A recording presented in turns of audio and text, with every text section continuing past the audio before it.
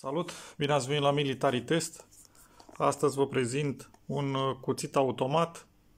Este o clonă după Microtech, model Halo 6. Chiar dacă este o clonă,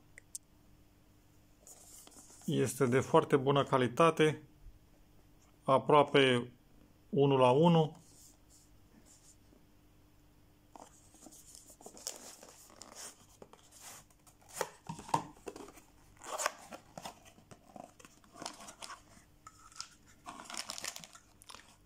Vine și cu o teacă, spre deosebire de celelalte, de cuțitele automate simple, să zic.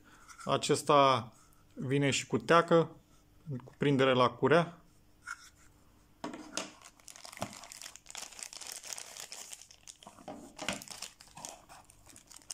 Are și șurubelnița pentru șuruburi.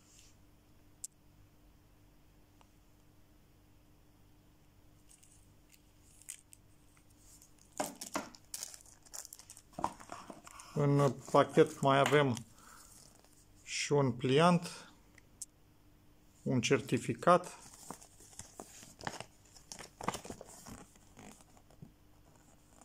exact ca la cuțitele originale.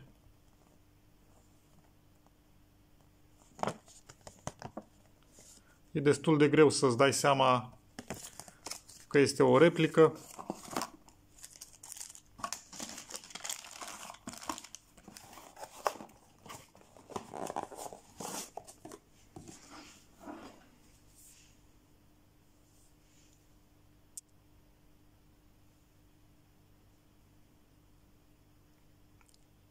Are finisaje foarte bune.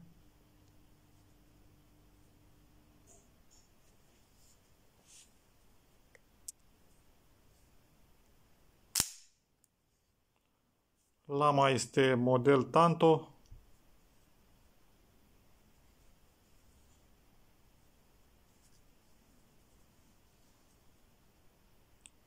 Are un sistem de închidere puțin diferit.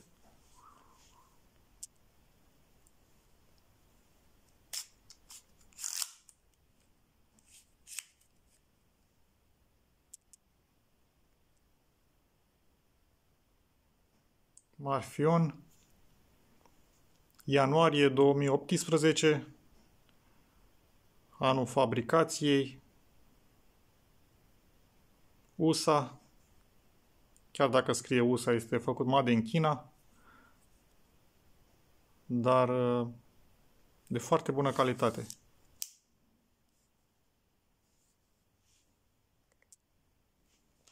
Este un cuțit mare, chiar și strâns. Este mare, mânerul are 15,8 cm.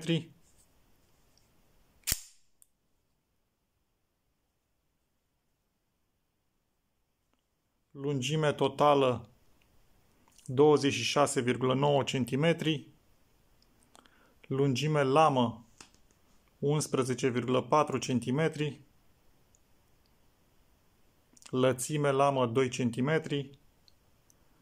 Grosime lamă 4 mm și o greutate de 148 de grame.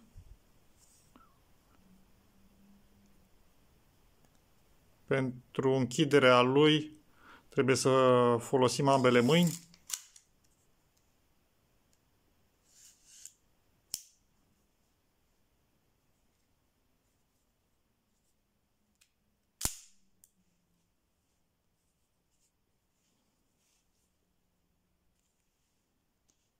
Practic, cât un cuțit normal.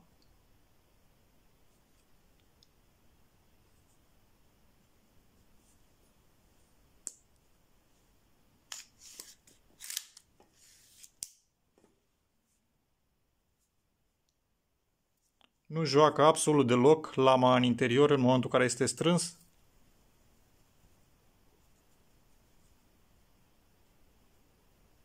Nu se aude niciun zgomot.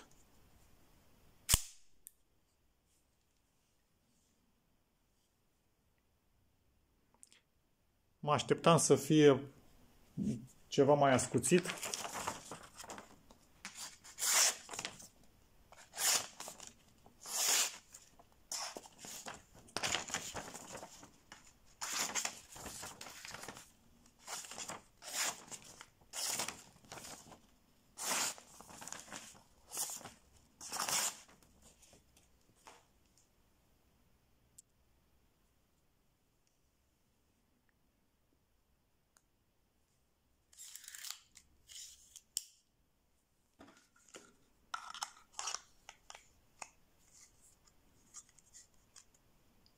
Teaca, cum spuneam, este model Tek-Lok. Stă foarte bine.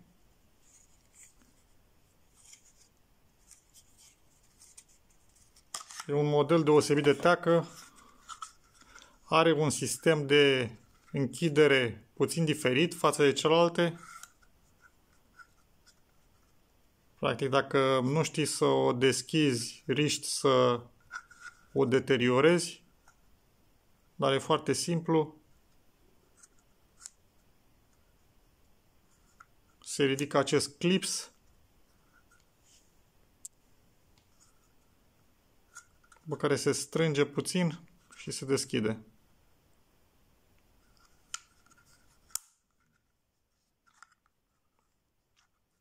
Se poate muta, se poate scoate șuruburile și se poate agăța de gât. Poate este puțin cam greu, 148 de grame fără teacă.